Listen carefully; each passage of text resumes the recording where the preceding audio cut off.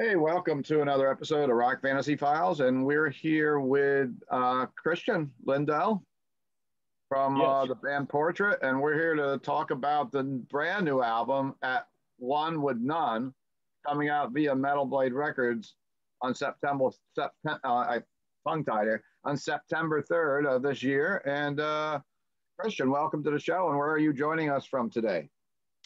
Thank you very much. Pleased to be here. I am joining you from Hanaskog, Sweden.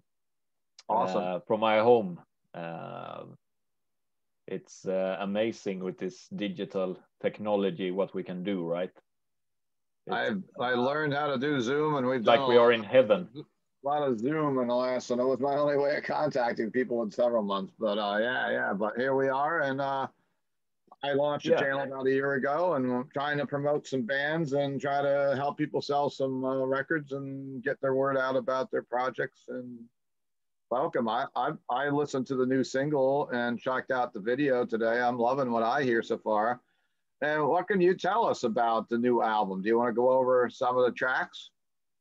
Yeah, sure. It is a natural continuation, I think, of what we have been doing since we started. Really, we have tried to develop our own sound, our original and unique style, and I think we get closer and closer to that for each release. That is one of the most important things to us, to keep, developing as a band, but yet keep the original Portrait essence in there without stretching things too far.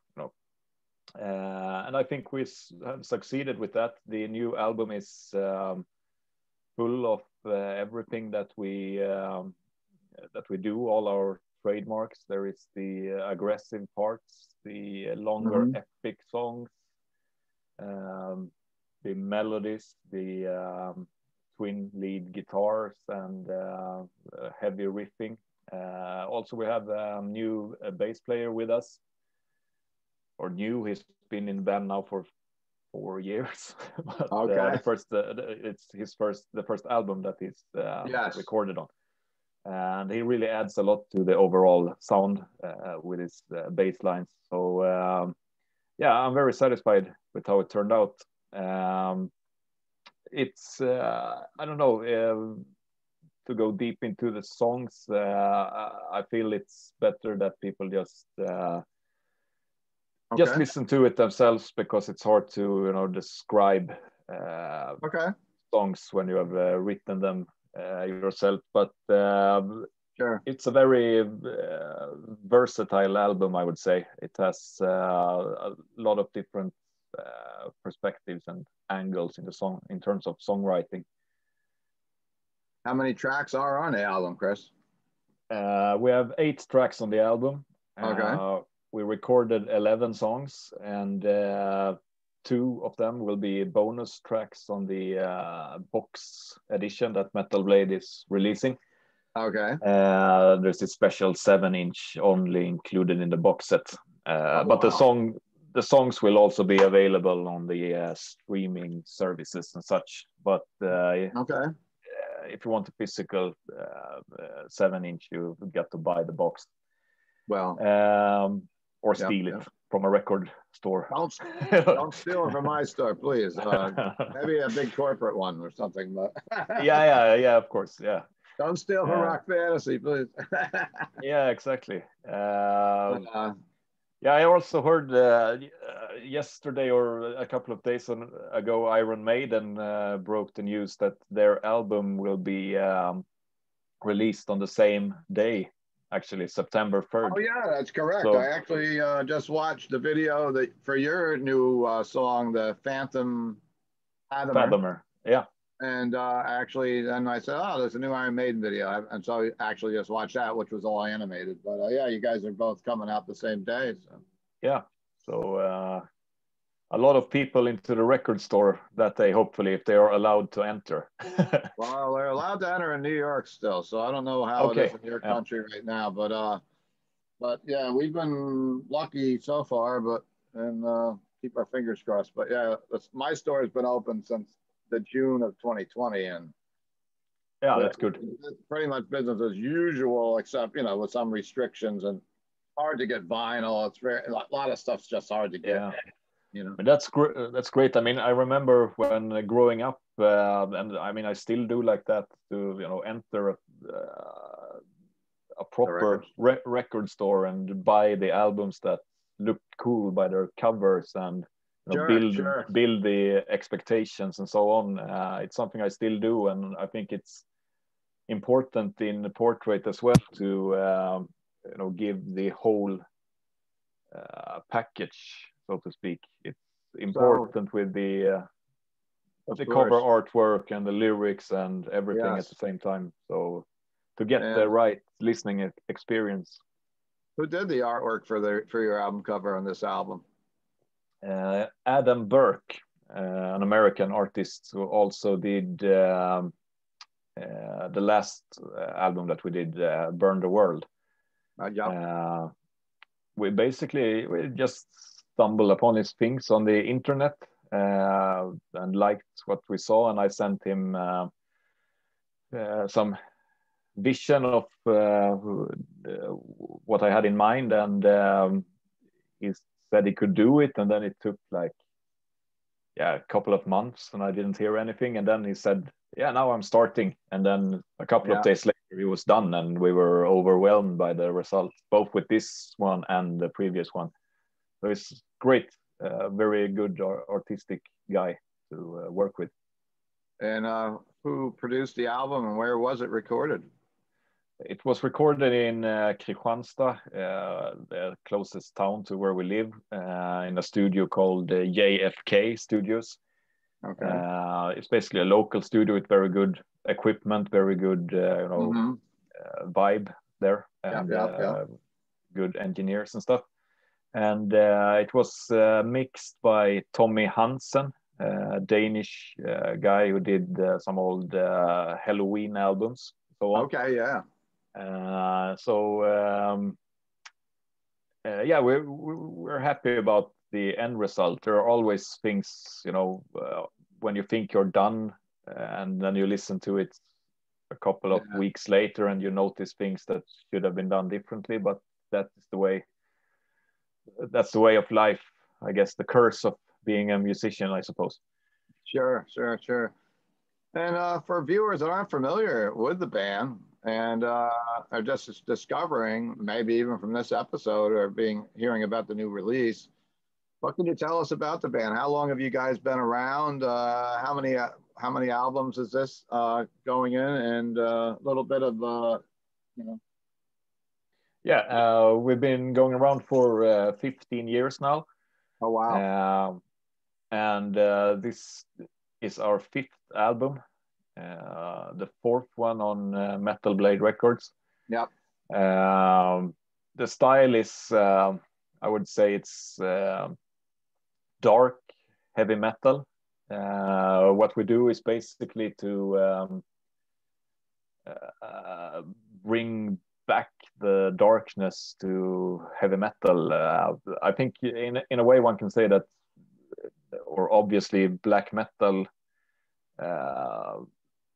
developed or evolved out of heavy metal, and now we're kind of taking that thing, the black metal thing, back into heavy metal again, stealing it back, for people who are into epic darker heavy metal, I say Portrait is the right band to check out. Maybe you think I'm crazy, but when I first revisited listening to you, as we knew I was going to do the interview, I could almost hear, you say black metal, but I almost hear like 80s, like Fate's Warning and stuff like that in my head, a very 80s metal style, where for viewers that are watching the show, I mean, I think it's a little bit something for everyone, but it's definitely a classic metal style, but it's done very well in my opinion. But Thank you. I can hear like maybe even some of like Satan at times. Yeah. Or Fate's Warning, and just some of the, just old school metal with a dark flavor. Yeah. Yeah. definitely. I mean, we're all into, you know, new wave of British heavy metal and old thrash and speed heavy metal. Yes. As well as progressive stuff. I mean, even some 70s and 60s stuff like King Crimson and Genesis, Jethro Tull. And I guess in one way, everything that you listen to and enjoy is an inspirational source on some level. So, yeah. What was the last tour you guys were on before the pandemic, or have you gotten to do any gigs since this mess we're living in and through, or whatever we're doing with now? Our last tour was in 2018. Okay. Actually, during the autumn, we were the support act to Ross the Boss on a European tour. Oh wow! Yeah, Ross the Boss I've had on the channel before. We actually did a Manowar episode, and he was one of our just a band panel where we were talking about our favorite Manowar moments, and Ross was on. Of course, Ross is a native New Yorker also. Yeah. Yep. Yeah. He was an amazing guy. He was very friendly towards us and really great. I mean, it was fantastic to, you know, do our show and then go and drink some beers and watch their set every night for 3 weeks or whatever it was. You know, that was an amazing time. We also shared the tour bus and a lot of partying and stuff going on. So it was really good. One of the last shows I saw before the lockdowns and everything came in was Ross the Boss. I saw him at the Chance Theater in Poughkeepsie. And have you guys ever toured the United States? No, we haven't. You haven't, yeah, okay. Unfortunately not. We've been in contact with some promoters, but it has never ended up in anything serious, you know. Of course. So I really hope. I mean, now it's so hard to say because of the you know, everything's day by day right now, and who knows? Like tours are being booked. First, I remember Europe was getting the go ahead for tours, and I have friends over here that were going over there. Now some of that's starting to fall apart. And the U.S. seems good now, and we still are. But every day you put the news on, all you hear about is a new variant or this or that. Yeah, it's frustrating. It's frustrating. Yeah, very much so. But I mean, we want to get over there, and as soon as we can, we will do all it takes, you know. And some of your personal influences, I guess we kind of talked about a little bit, but what are some of your influences in music? I guess you might have answered this question because you already just kind of said Jethro Tull, everything 60s, 70s, new wave with British heavy metal. So maybe that question's been answered already. Yeah, I mean, the most important stuff I would say is the classic bands like Maiden, Priest, Black Sabbath, Dio, Accept, Merciful Fate, King Diamond, Slayer. I mean, old thrash and speed metal, and also, as I mentioned, some black metal as well.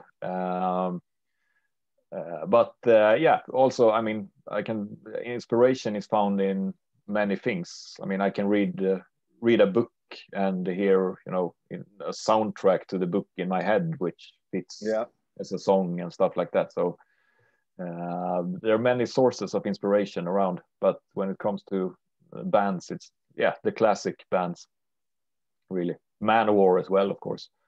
Manowar. I didn't really hear Manowar in your music, but as my wife was watching the video with me an hour or so ago while we were having a little lunch, and she was like, I kind of think Manowar. And it's kind of funny because then we do the interview at Deja Vu and you opened up for Ross the Boss. So. Yeah. Yeah, she was right. And yeah, that's, maybe it's the bare breast of the singer. That could be maybe the look in the castle. And what ended up filming the video? What? Sorry? What ended up filming your new video? What kind of work did you have to do to film the latest video for the new album? Phantom. It was just basically it's our first music video actually that we have done. So it was a new thing for us, and we did it together with a guy called Stefan Johansson, who has been our band photographer for quite some years, and we have the same taste in like movies and music also, obviously. And when we were out and taking photos for the new album, we talked about doing a music video at the same location.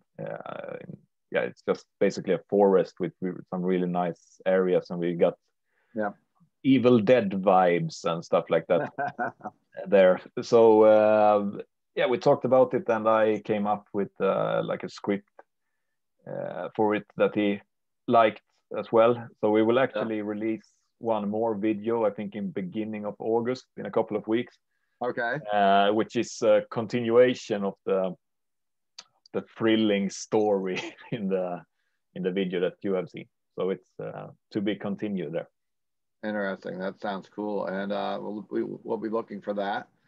And do you have any current plans for 2021? It's really hard to say anything, but do you have any plans on any shows or any streaming events or anything else we can inform the viewers with? Yeah, we will book shows in Sweden this autumn because, or we try our best to do it. We don't really know how things will look this autumn, but not, at least as it is now, it would be possible, but we want to do it after the album is out, obviously. Yeah. So we will see, but we'll start in Sweden because here for us, it's easy to keep track on exactly what's going on day to day with the restrictions and so on. And then we'll just take it from there. We are working with a German booking agency, Dragon Productions. So I hope we will be able to do shows in other countries as well. We will do all that it takes, of course. Yes. And I have one more question for you. It's a question I ask all my guests on the show. And the album that changed your life. And one album. It's a tough one usually. Yeah.